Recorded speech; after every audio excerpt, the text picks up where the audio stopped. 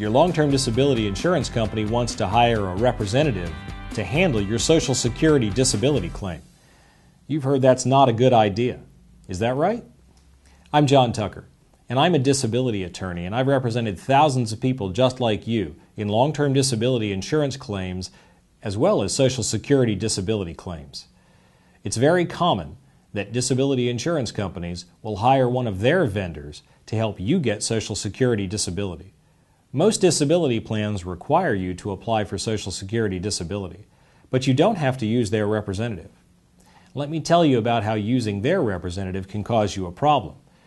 A client of mine named Mark got the same letter you may have just gotten from your insurance company saying they'd hired someone to handle his Social Security case. Mark had multiple sclerosis. He had been a high-level executive when he worked, but he got to the point where he couldn't do the job anymore because he had significant problems with concentration and focus. Well, his new Social Security representative, who wasn't even an attorney, decided he needed to go see a psychologist. That psychologist documented depression that Mark had. And that's perfectly natural. Mark couldn't work anymore. He was in a situation where he was not even able to think straight because of a significant disease that he had.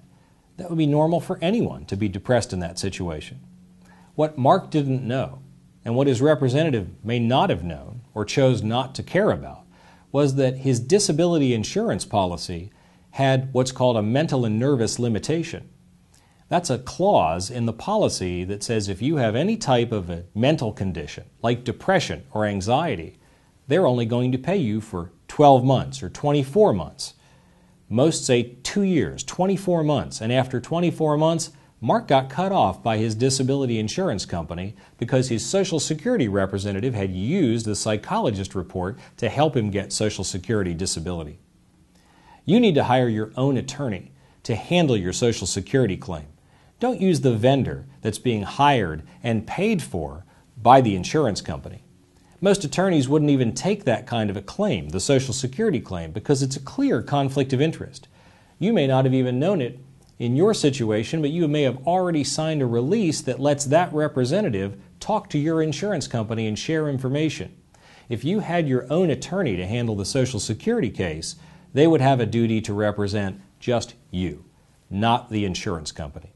Why do insurance companies do this? Because they get to subtract the amount of money you get from Social Security from your long-term disability benefit. Your policy or disability plan may require you to get Social Security disability, but it doesn't require you to use their vendor that's talking to them about you. You may have more questions about Social Security disability or your long-term disability claim. If you do, pick up the phone and call the number below. I'd be happy to talk with you about your claim. My name is John Tucker. Thank you for listening.